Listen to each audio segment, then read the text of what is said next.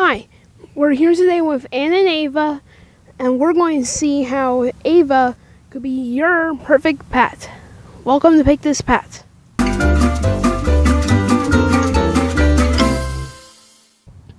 So, which rescue are you with? I'm with United Yorkie Rescue. We are a nationwide organization with 131 active members. What breed is Ava? Ava is a Yorkie Brussels mix. She tends to look more Brussels, but there's a little bit of Yorkie in there. How old is Ava? Ava's 2.5 and weighs 9 pounds. Does she have any medical issues? Yes, she does. She has a condition called immune-mediated hemolytic anemia, or IMHA for short. This is a condition where her immune system, her white blood cells, attacked her red blood cells before they could fully mature, causing her to be anemic. During the first week we had her, she required a blood transfusion, and after the diagnosis was confirmed, she was on prednisone and azithromycin, which is a chemotherapy drug. And she is currently in remission and off all medications and doing great. Someone wants to adopt this dog. What would they need to know? They would need to know that because Ava has this condition, IMHA, she can no longer be vaccinated because it could trigger a relapse.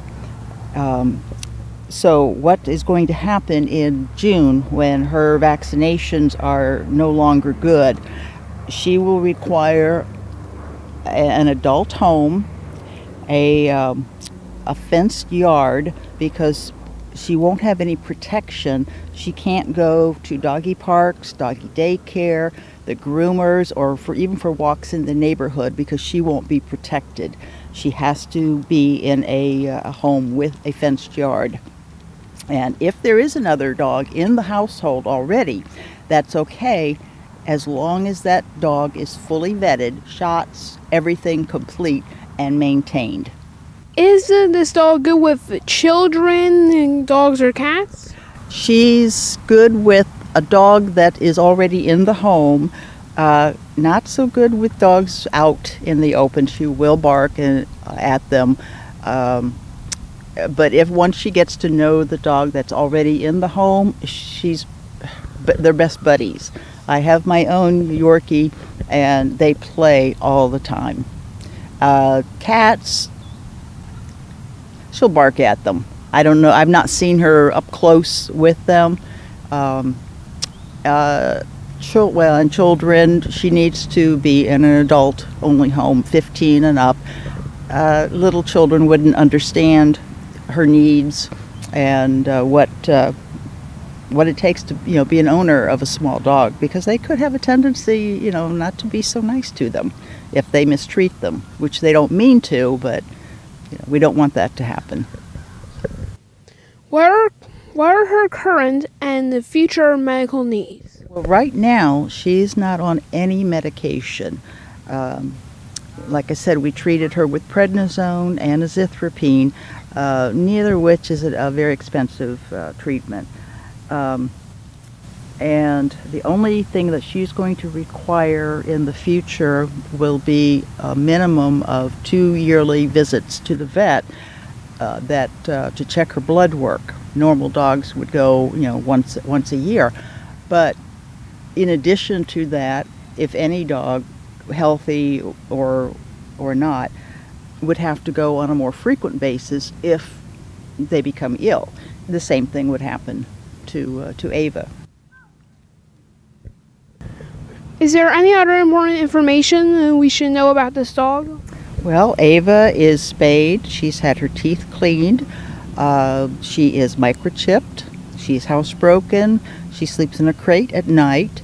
And she is a lap dog. When she's not playing with her toys or my personal dog, Leia, she is on my lap as much as she can be on my lap. I can hold her like a baby.